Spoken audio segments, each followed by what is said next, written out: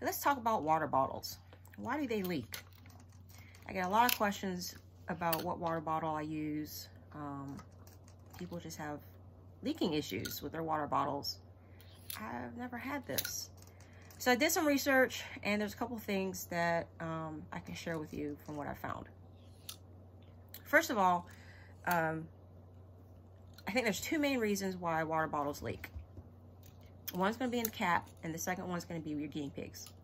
So with the cap, if you're using a dishwasher and your cap is in that hot water and things are cleaning around in the dishwasher, it's possible that there's a hairline crack somewhere in your cap, which prevents the water bottle from pressurizing properly and holding that water in there. So that's why it's constantly leaking. The other reason is because this gasket is either not thick enough, is old, is dried out. So, I mean, these water bottles sit in warehouses forever, in hot warehouses. And so it's possible for this to be kind of dry, and it should be flexible and rubbery. So if you need to replace it, go to your hardware store, any hardware store, take this with you if you need to, and say, hey, this is what I need.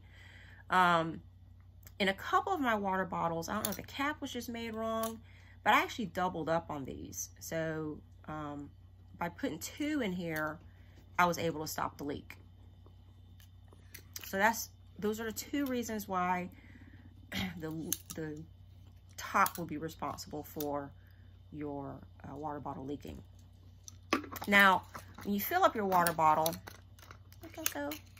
when you fill up your water bottle, you fill it up to the top, and when you invert it, it's going to take a little while for the for the pressure to regulate or to set itself in the bottle. So you might have a couple drops of water fall out the bottom. That's totally fine. So that's normal. It's just, if it continues to leak after that, then there's another issue. So another reason, so let's get to your guinea pig causing your water bottle to leak. Some guinea pigs just like to play with the water spout, and they just like to make it drip. I think it's a result of boredom. I've never had a guinea pig to do this. If your guinea pigs are bored, they will start doing destructive stuff, chewing destructively. So what you want to do is you want to alleviate the boredom by enlarging their cage, by providing more floor time, possibly twice a day. I notice that my guinea pigs are most active in the mornings and in the evenings. And of course, I have floor space. So, they're always having floor time. So that's one of the reasons why your guinea pigs, are probably just playing with the water spout.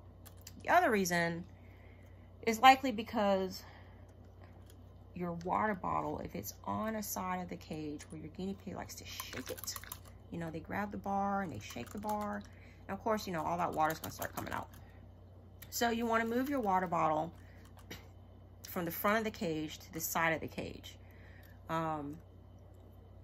So whatever side, I would say 90% of the time, people approach the cage from the front, and so that's where the guinea pig is expecting their treats, and so that's where they're gonna, grab the bar and shake it, and that's when your water bottle is gonna leak. So if you move your water bottle to the side of the cage where it's not gonna get shaken, that will most likely prevent this water bottle from leaking. So those are my main tips. If you guys have any other tips or any other questions, of course, feel free to put them in the comments.